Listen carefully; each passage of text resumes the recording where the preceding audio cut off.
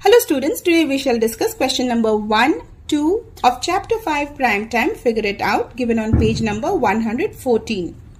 We see that 2 is a prime and also an even number. So we know what are prime numbers, which has exactly 2 factors, and even numbers, the numbers which are divisible by 2.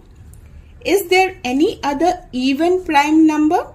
So the answer is no. There is no other even prime number. 2 is the only even prime number because it has only 2 factors, 2 and 1.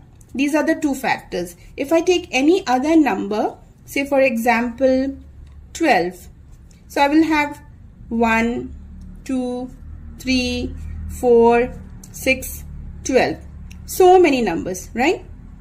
Any other even number can be divided by 2, meaning that it has at least 3 divisors, 1, 2 and the number itself. So it cannot be a prime number.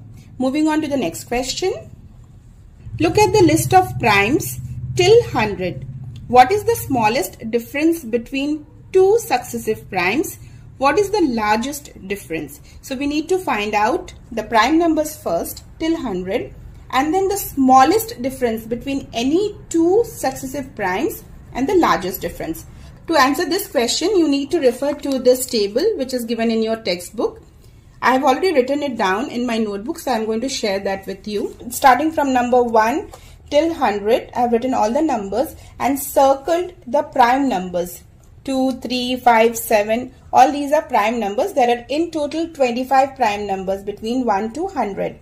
So we need to find out the smallest difference between any 2 successive prime numbers. So if you see here 2 and 3, there is no other number in between. So we can say the smallest difference is 1 because 3, if I take 2 and 3, right? 3 minus 2 is 1. So smallest difference is 1. And what is the largest difference?